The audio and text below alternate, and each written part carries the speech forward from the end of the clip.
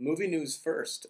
Finally gotten through building the full treatment for the project that Rudy and I are working on together, and it's looking pretty good. So we're going to be able to send that off to my sales agent and to a high-profile Canadian blogger who has recently hopped on board with me and Rudy to do some work on this. So I think his artistic abilities will come in very handy, and once you find out who it is and what he's doing, I think you'll appreciate it. Anyway, so treatment, good. On from that, got some interesting headway for the Mississauga Independent Film Festival today. Kind of a synergy of a few things, trying to combine YouTube and their live streaming thing that they're working on with LG, which is a consumer electronics company based in Mississauga but out of Korea, and some Canadian telecom giant. We're not sure which one yet, but we've got leads into one of the big three. And so a way of combining the three of those kind of cleverly for MIFF, which is trying to get the handsets that LG makes into the hands of filmmakers at our film festival to have a live streaming feed for people around the world.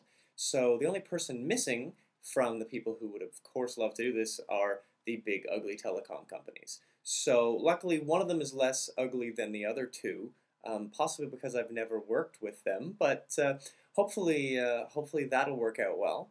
And on top of that, we heard from Alienware as well. They're quite excited to give us lots of cool goodies to auction off at our Frak Party in Vegas for April 4th. So if you haven't been invited to this yet, come. It's going to have some interesting celebrities from Battlestar Galactica. Today I was talking with Kandyse McClure's, well, I've been talking to her agent, but now her manager's talking to me as well about specifically the charities that Kandyse is interested in supporting with her auction items. And yeah, it looks like Alienware is going to be giving us all kinds of goodies, as well as a computer, like a full-on laptop, top-of-the-line model to give away with our show this season. So yeah, Alienware's got some good stuff going on. On top of that, we shot a couple of episodes of Your Greek News television edition, which, 30 minutes every time, well, 24 minutes on the Greek channel worth of programming, and it's not as hard as I thought it would be, actually. This is the first time in almost a month that we've had to shoot anything, and we've been on TV the whole time. On top of that, oh yeah, it's time to watch some Doctor Who.